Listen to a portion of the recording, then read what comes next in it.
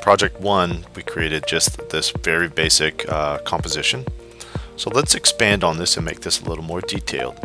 So let's go to our drawing tools and select the rectangle. And this is just a very simple shape, and we're going to take it and draw a rectangle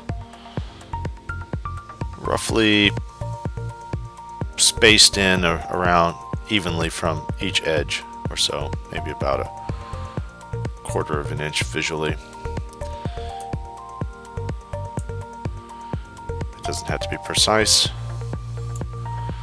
And then let's center this like we did the filigree by right click, selecting center both, and then we're going to use the Carve region tool. Carve region is what you use to give any element you've put on the board a depth. So if you click that, it'll automatically turn that rectangle into a recessed carve area, and by default it's going to always be a 1/4 of an inch deep. So let's snap that back. Okay, so now we've got these patterns that are raised up off of the board, or the background, rather than it recessed into the surface. So this is one of the first questions a lot of new customers ask, is how do I get the carvings to be raised off of the board and not carved into the surface? And this is how you do it. You actually have to remove all of that background element. So this is step 1. We've already created something pretty nice looking, but it's a little boring. All of this background is pretty flat and uninteresting. So let's go ahead and select that again. And you know if you have something selected because it'll have that white shape around it. So if you're moving from one object to another, you can know which one you have selected by seeing where that white rectangle is.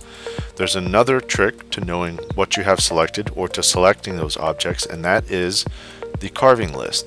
So you go to the view menu, scroll down to carving list at the very bottom, and that will open up this list of everything that's on the board.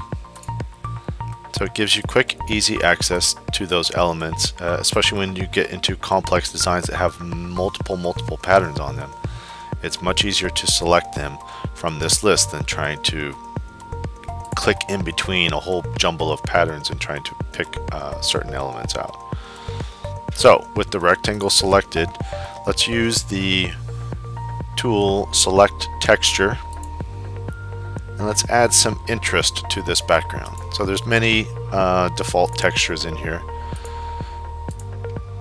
and you can alter them a little bit through changing the interval. So the interval is what the spacing is in between each one of those, the repeating pattern here. So about 1 inch is where I think all of them default to. We can change that to whatever interval we want, and then it'll fill that entire background with that shape. So that gives it some visual interest, but maybe a little too much interest. It's so busy, it's really detracting from the patterns that we have here and the composition that we've created. So what we should do is select that, and up here where we have the depth selection in the input toolbar, remember we have this height tool, and height is where we can make things taller or shallower within the depth that we have selected. So let's try to shallow this to make this background a little more subtle and not so harsh. So let's take it all the way down to 30 and see what that looks like. And that's quite a bit better. Now it's a more subtle background element rather than such a harsh foreground element that's competing with our main pieces on here. We could probably even take it down further. Let's try 20 and look what it looks like. And this is also an important lesson in designing in Project Designer. You want to try different things and visually look at what you are getting so that you can make decisions based on what it looks like. And that's the beauty of the CarveWright software, the WYSIWYG quality of this software. It gives you the ability to see what it's going to carve right there on the screen. Okay, so now we've got a very nice, visually interesting piece.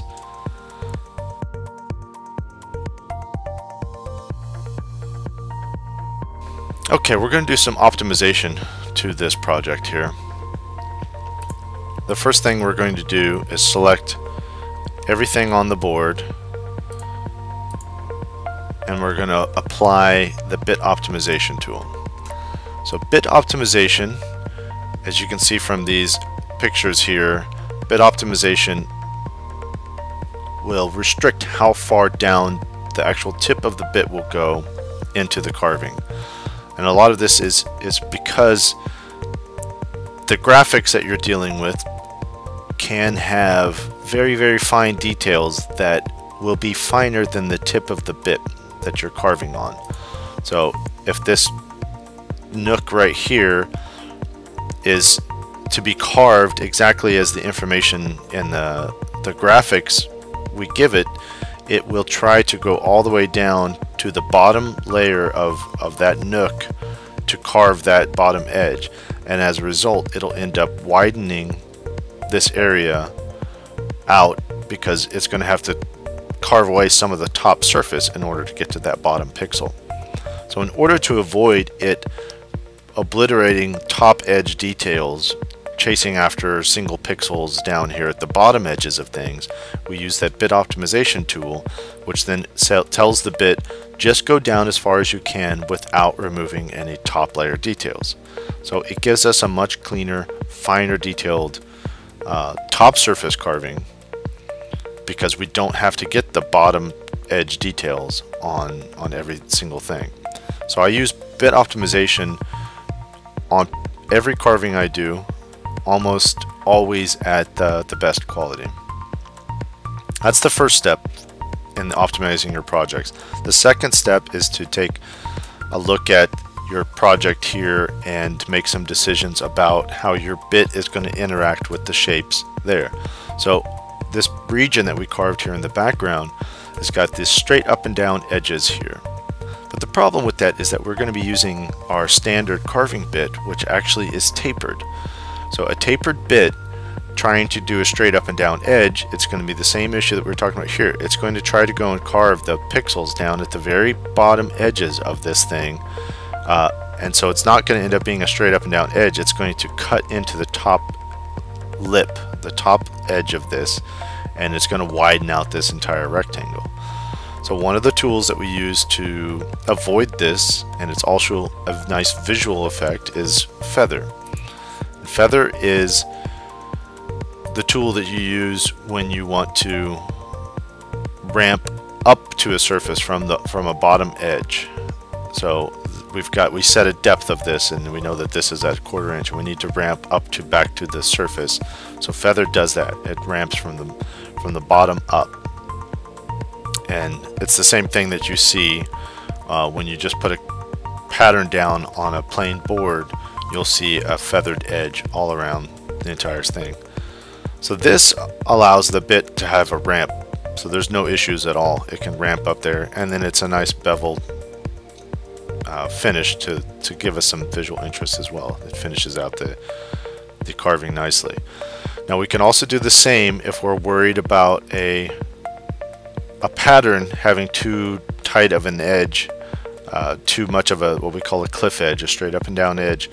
There's another tool called draft that you can add a beveled edge to the outside of an object, where it will bevel from the top down to give that same kind of ramp quality to the outside of an object. Most of the time, unless a pattern is particularly tall and has a really flat edges all the way around it, draft is not usually necessary on a pattern, but is definitely going to be necessary on text, which we're going to cover next.